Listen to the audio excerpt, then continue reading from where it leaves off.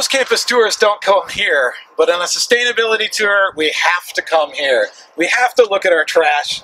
We have to look at our resource flows, basically. Where does everything come to us that supports us? And where does it go when we're done with it?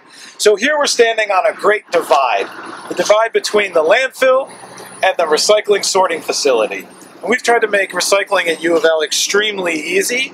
Because of that, we've been able to reduce the amount of waste going into the landfill and increase our recycling rates. If you look at our overall, by pounds, the amount of waste we produce on campus, we've actually been able to achieve over 70% recycling rates.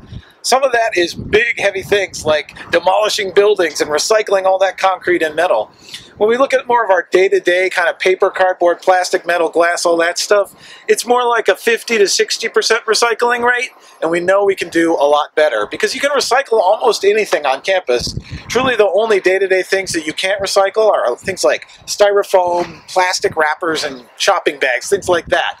Other than that, it should be going into our recycling bins. If you have any kind of paper, cardboard, metal, plastic, or glass, it should be going into our light green dumpsters around campus or indoor blue recycling bins, and that'll make sure it all gets sorted out. If you put it in one of our landfill cans, it's definitely going to the landfill and doing no good for anybody.